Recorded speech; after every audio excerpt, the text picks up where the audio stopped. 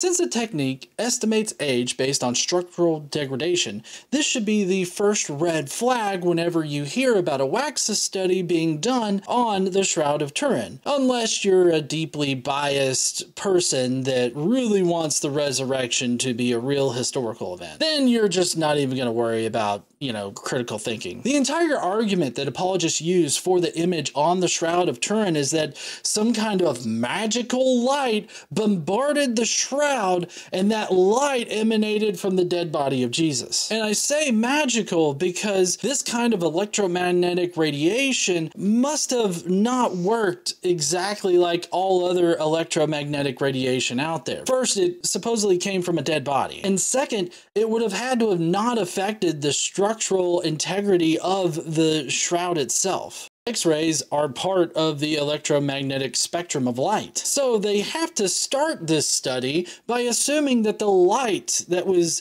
emanating from Jesus's body was a magical form of light that doesn't operate like any other form of light that we have ever known to exist. In other words, what they're saying is, well, this method works as long as the resurrection, didn't do anything unique to the laws of physics. If it did, then just ignore the science on it. It's basically special pleading wrapped up in scientific jargon. First, the Waxus dates the shroud to around 55 to 74 CE, which is at least 22 years past the time when Jesus supposedly died. But in their conclusion, the researchers said that the structural degradation of the shroud matches a 2,000-year-old time frame. So not strictly the 55 to 74 CE dating that they get from the Waxus method, meaning that they did the actual study, looked at the findings, and was like, yeah, that's close enough. But these scientists are basically adding on speculation to the Waxus results in order to get an earlier date. I don't know about y'all, but I feel like that is yet another red flag, and also not how science is done. If we compare this to the 1988 radiocarbon study, all three of the independent labs dated to the same time frame, which was the time frame that corroborated the actual documented history of the shroud. Do you notice the big difference in quality here? Nobody has to add speculation onto the 1988 study, but you got to add speculation and ad hoc